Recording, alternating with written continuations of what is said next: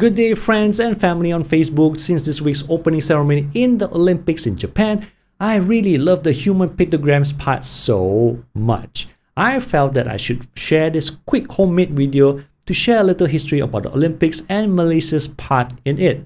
I feel that there's just too little coverage on our athletes. Our young kids don't even know who our athletes are.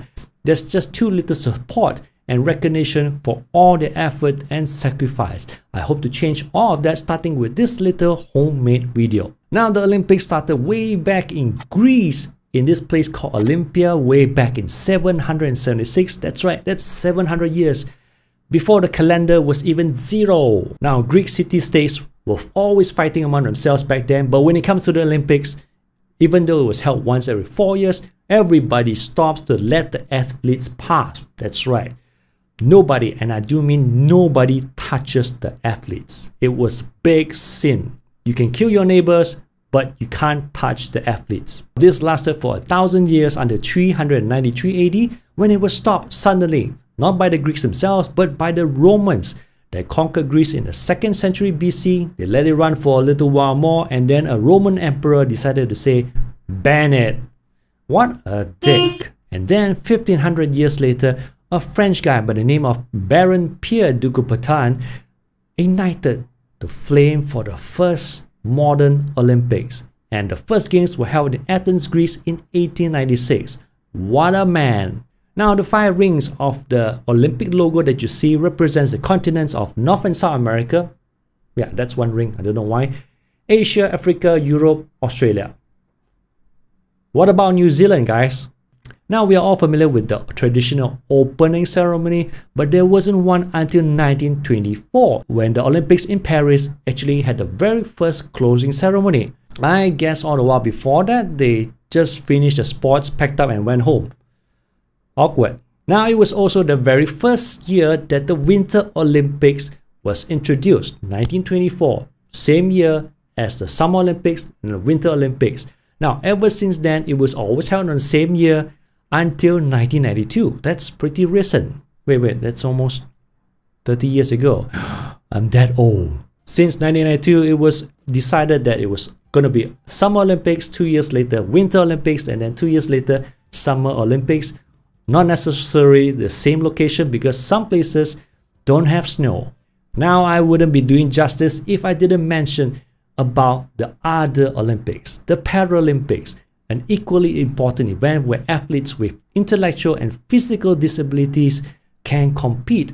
It's usually held right after the conventional Olympics. Now, Malaysia first competed as Malaya in 1956 in Melbourne. We gained our independence in 57, so subsequently all our participations, we went in as Malaysia. My utmost respect to the pioneers of this very first Malaysian Olympians. This is the lineup of our very first hockey team then. We also had many pioneers in that batch. Even our very first female Olympian, Annie Chong, who went shop to shop asking for donations for training and for a ticket to Melbourne along Jalan Tunku Abdul Rahman. Back then it was known as Batu Road, and shopkeepers willingly, wholeheartedly, happily donated money for her to train and compete in Melbourne. In fact, this gentleman right here in the picture with her is none other than Jesse Owens, the star of the 1936 Olympics in Berlin before World War II, the man himself. Ever since then, there were many other pioneers, but it wasn't until 1992 when Malaysia won its first medal when the Sidek brothers, Razif and Jalani Sidek, brought home the first ever medal, a bronze one, for badminton from Spain. Now, in case you're wondering, other than fame and glory in representing Malaysia, are there any financial gains that will help support our athletes when they retire? Well, there is. Majlis Sukan Negara, or the National Sports Council of Malaysia, had informed me a long time ago that before anyone gets to the international level, it's only fair they are good enough to be on the national teams. Athletes are usually paid around 800 to 1,000 ringgit a month as basic allowance when they train with our NSC. 800 ringgit, well, that's like $200 a month. Of course, with more wins at the state, national and regional levels, it goes up. But How much? Well, a win at the regional levels can see an athlete's allowance get bumped up to 3,000 or 3,005, depending whether they won a bronze or silver. A gold would be much more. So please, support your local athletes before they make it big. There are hundreds of athletes in all 13 states, with many of them with allowances as low as 700 ringgit a month, who hasn't made it big. That's less than $200 a month. Even our very first Olympic figure skater trains in a shopping mall nearby. He's going to compete for the Winter Olympics, maintaining an ice rink in a tropical country like here. No one does it except maybe for shopping malls to attract customers, but it is small and he made do with what he got. But at the Olympics, the incentive gets a whole lot different. On top of sponsors, scholarships and titles, winning bronze gets 100,000 ringgit reward, silver medalist gets 300,000, and gold medal winners get a whopping million. And there's more. Bronze winners gets a lifetime pension of 2,000 ringgit a month for life, silver 3,000 a month for life, and gold medalist winners gets a whopping 5,000 ringgit for life. To put in context, that's like enough to get a brand new latest iPhone every month for life.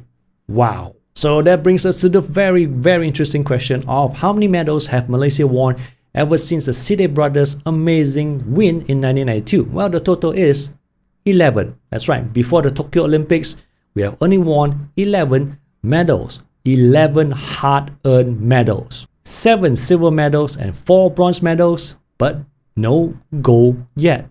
No gold medal yet? Yes, that's right. 8 from badminton, 2 in diving, and 1 in cycling. So therefore, only 3 sports we have excelled in, enough to compete and beat a lot of people from around the world, 5 of which was won in 2016 alone, but still no gold medal yet. Now, since 1992, we only won badminton medals for a long time. Until 2012, we actually won a diving medal, thanks to Pandalena Rinong, which won the diving event in London.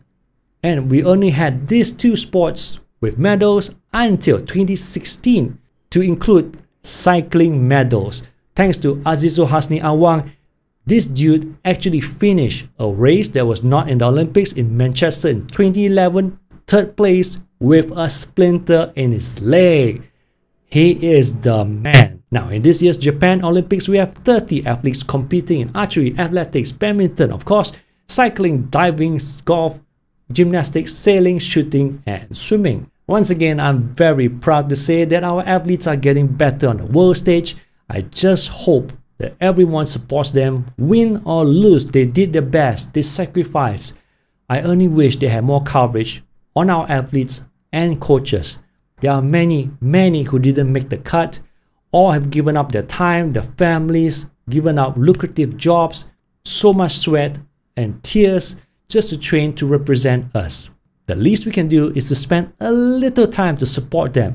Links in the description below and the times that you can tune in to support and watch our athletes perform. We hope this year in Japan, we can finally bring home our very first Malaysian Olympic gold medal.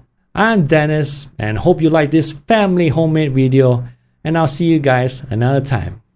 Thanks for watching and good luck Team Malaysia.